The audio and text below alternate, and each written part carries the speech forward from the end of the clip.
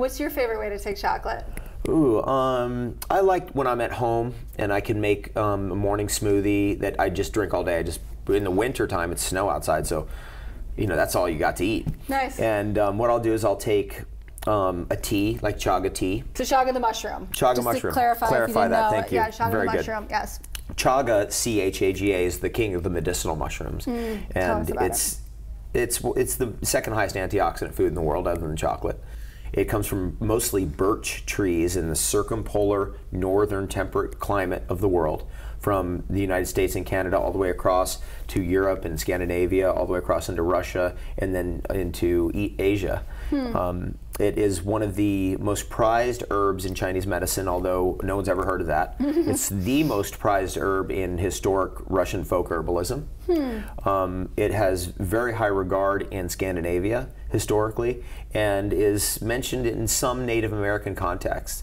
It's been used as a medicine and to control fire for at least 5,000 years. It may be longer, maybe 50,000 years that we know of. So this is a mushroom that's had a very close interaction with humans for a very, very long time, more than ginseng, more than goji berry, more than any food, more than lettuce, anything. Oh, that's interesting. Yeah, so it's very, very important historically because it creates the best coal. It's a coal extender. That's the definition of it. So if you had to make fire from nothing, so it really makes it easier. Wow. A lot easier, yeah. Wow. So that's like one aspect of it. With a little Chaga. in Yeah, it. Chaga. Nice. So most people get into Chaga. Eventually what happens is it's like they're just on it. It becomes part of what they're into. Yeah. Like most raw foodists, they're like, I'll say to them, like, have you ever heard of Chaga? And they're like, oh, it's base of my smoothie every day.